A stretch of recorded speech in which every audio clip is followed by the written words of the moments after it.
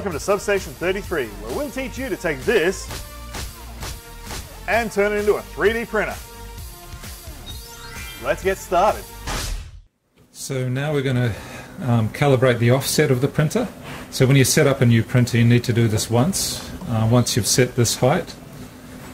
And you want this height to be probably about 1 mil or 2 above the tip of the nozzle. So first thing we're going to do is just do a auto home.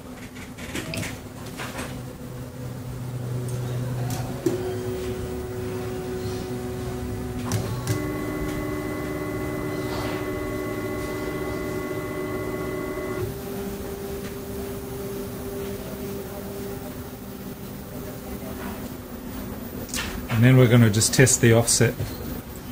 So at the moment there's probably a good one, it's over 1 mil, it's probably about 1 millimeter between the nozzle and the bed. So I'm going to move the axis now down to 0 and just actually see where it is. So move the Z axis down to 0. So we're at 0.5, so I'm going to come down to 0. Went the wrong way. So we're at 0 now, so looking at that, it's actually looking pretty good.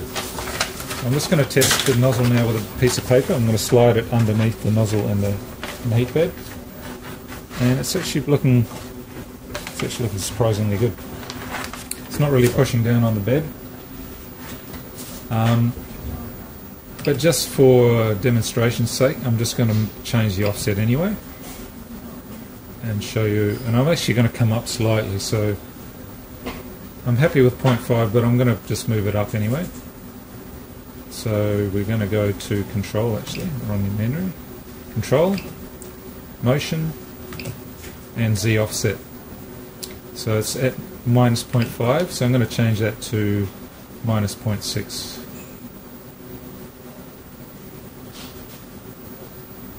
So is that going to, I think that'll bring it closer to the bed? Yeah, actually it'll bring it closer. So I'm going to dial it back. I'm going to go further away from the bed. So I'm going to set it to 0.4. And we're going to test that. So Control, Main, Prepare, Auto Home.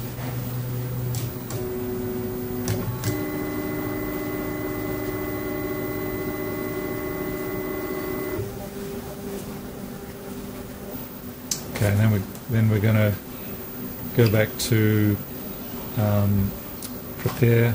I'm going to move the nozzle back to 0, because every time you do auto home it lifts the nozzle up. So move Z, and we're going to go to 0. So it's moved down 0.4 mil, which is our offset, and we're just going to test that.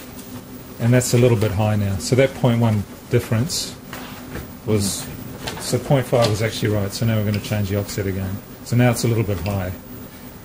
You need a little bit more, need a little bit closer to the bed. So back to Control, Motion, Z Offset, 0.5, which is the setting we like. Now I'll just test it again. Prepare, Auto Home.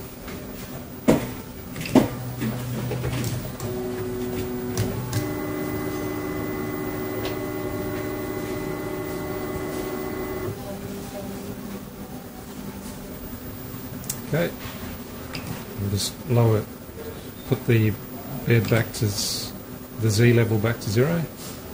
Move axis 1 millimeter, Z 0. And we'll just test it again with the paper.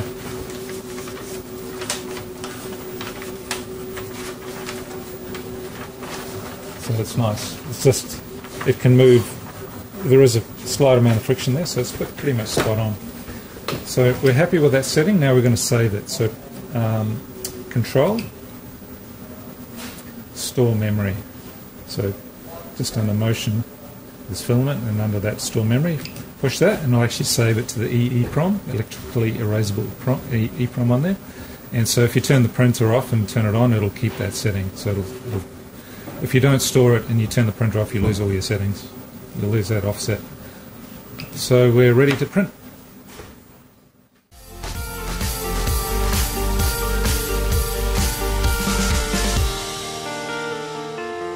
Thanks for watching, and we'll see you next time.